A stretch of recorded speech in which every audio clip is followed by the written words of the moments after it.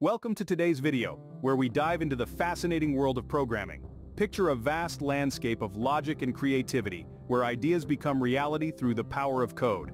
That's programming for you. It's a crucial skill in today's digital age, shaping everything from the apps on your phone, to the way businesses operate, to groundbreaking scientific research. In this video, we'll be exploring the very essence of programming. We'll start with a basic definition, then delve into the core concepts that underpin all programming languages. We'll also look at how programming helps solve complex problems and trace its evolution from simple binary code to high-level languages. As we journey through key milestones in the history of programming, we'll see how early languages influenced modern ones, and how programming paradigms have developed over time. So, let's start our journey with understanding the basic definition of programming. So, what exactly is programming? Well, programming is essentially the process of creating a set of instructions that computers can understand and execute. You can think of it like a recipe. Just like a recipe tells a chef what ingredients to use and how to use them, programming tells a computer what tasks to perform and how to perform them. In our technology-driven world, programming is the backbone that powers everything from the phone in your hand to the website you're browsing. It's the magic that turns lines of code into vibrant digital experiences, the unseen engine that drives our modern world. Programming is a way for us to communicate with machines, to instruct them to perform complex tasks, process vast amounts of data, and even learn from their experiences. It's an essential skill in our digital age. Now that we understand what programming is, we can delve deeper into its core concepts. To understand programming, we must first grasp its core concepts. At the heart of programming lie four core concepts: variables, loops, conditionals, and functions. Let's start with variables. Think of them as containers that hold information. They keep track of data within a program, like a score in a game or a user's name. Next, we have loops. Loops allow us to repeat certain actions in our code. For example, if you want to print a message 100 times, a loop can do that for you without needing to write the same line of code 100 times. Then come conditionals. They allow us to make decisions in our code. If a certain condition is met, do this. If not, do that. Lastly, there are functions. Functions are reusable pieces of code that perform specific tasks. They help us keep our code clean and avoid repetition. These core concepts are the foundation of programming, enabling us to solve complex problems. Programming is not just about writing code, it's about solving problems. Imagine you're a chef in a bustling kitchen and each dish you need to prepare is a unique problem. Just like how a chef uses a recipe, a programmer uses code to solve these problems. For instance, think about a traffic light system. It's a programmer who designs the code that dictates when the lights should change, ensuring smooth traffic flow and preventing accidents. Similarly, consider online banking. To protect your financial information, programmers create secure systems to prevent unauthorized access. Even in healthcare, programming has a significant role. Algorithms can help predict disease outbreaks or streamline patient care. And let's not forget about entertainment. From the graphics in your favorite video game to the recommendation algorithm on your streaming service, programming is the invisible hand guiding your experience. So, programming is not just about stringing together lines of code, it's about crafting solutions to real-world problems. With this understanding, let's explore where programming began. Programming has come a long way from its early days. Let's take a brief journey back in time. Initially, programming was all about binary, a series of ones and zeros. This was the language that computers understood directly.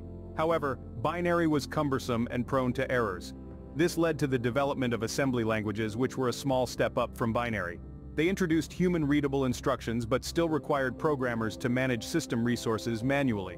The real game changer came with the advent of high-level languages. High-level languages like Fortran, COBOL, and later on C, Python, and Java introduced a more human-friendly syntax. They allowed programmers to express complex ideas and algorithms in a way that was far removed from the nitty-gritty of machine instructions. This abstraction not only made programming more accessible but also allowed developers to focus on solving problems rather than managing system resources. This evolution has led to many milestones in the programming world. The evolution of programming languages has seen some significant milestones. Let's take a walk down memory lane and trace the footsteps of these transformative moments. Our journey begins in the 1950s with the creation of the first high-level language, Fortran. Developed by IBM, Fortran was revolutionary as it allowed programmers to write code that was both easier to understand and closer to human language. This was a stark contrast to the binary and assembly languages that dominated the scene at the time. Next we land in the 1960s where we see the birth of ALGOL. This language set the standard for many that followed, introducing block structures and lexical scope. It's the grandparent of many modern languages, including JavaScript and C. As we move into the 1970s, we can't overlook the advent of C language. C became the foundation for Unix operating system, and its influence is seen in a vast array of languages that followed, including Python, Ruby, and of course C++ and C#. In the 1980s, the object-oriented programming paradigm took center stage with the rise of languages like C++ and Objective-C. This approach, focusing on objects and data rather than procedures, was a game-changer. It allowed for the creation of reusable code and more complex applications. Fast forward to the 1990s and we see the birth of Java and Python. Java, with its write once, run anywhere philosophy, and Python, with its emphasis on readability and simplicity, have both become staples in today's programming landscape. The 2000s brought us languages like C# and Swift, designed to meet the evolving needs of developers in an increasingly digital age. They've made programming more accessible, efficient, and powerful, setting the stage for the next generation of language evolution. So here we are, standing on the shoulders of these monumental milestones. From the birth of high-level languages to the rise of object-oriented programming, each step has played a crucial role in shaping the programming world we know today. These milestones have shaped the modern programming paradigms we use today. The journey of programming languages is a testament to human innovation and our relentless pursuit to make technology more efficient, accessible, and powerful. Let's see where the next milestone takes us. Modern programming is defined by a variety of paradigms. Let's delve into the development of these interesting paradigms. First up, procedural programming, which came to life in the late 60s. It's all about procedures, also known as routines or subroutines. This approach broke programs down into manageable chunks, making coding more organized and less prone to errors. Next we have object-oriented programming, or OOP for short. Stepping into the limelight in the mid-70s, OOP is all about objects and classes. This paradigm encourages code reuse and makes it easier to maintain large software projects. Then there's functional programming, taking inspiration from mathematics. It hit the scene in the late 50s but only gained popularity in recent decades. Functional programming treats computation as the evaluation of mathematical functions and avoids changing state and mutable data. These paradigms are influenced by early programming languages. Each has its strengths and weaknesses, and understanding them gives us the flexibility to choose the best approach for our coding projects. Early programming languages have had a profound impact on the programming we know today. Let's take a trip down memory lane and revisit the ancestral languages of programming. In the late 1950s, Fortran, the first high-level programming language, arrived on the scene. Designed by IBM for scientific and engineering calculations, it introduced the concept of loops and conditionals. Today these concepts are integral to almost every programming language. Around the same time, COBOL emerged. Aimed at business data processing, it was the first language to bring English-like syntax into programming, making it more accessible. This influence is clearly seen in modern languages like SQL and Python, which prioritize readability.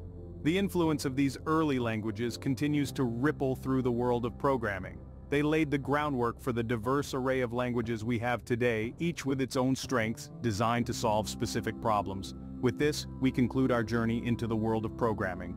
So, we have just scratched the surface of the vast world of programming. We've taken a journey from understanding what programming is, to exploring its core concepts. We've seen how programming plays an integral role in solving problems, and how it has evolved from simple binary to high-level languages. We've traveled through time, looking at key milestones in the evolution of programming languages, and how each step has shaped the way we code today. We've delved into modern programming paradigms and discovered how early programming languages continue to influence current ones. But remember, this is just the beginning. The world of programming is vast and constantly changing, offering endless opportunities for learning and growth. So keep exploring, keep coding, and keep pushing the boundaries of what's possible. Thank you for joining us, and we hope this video has sparked your interest in programming.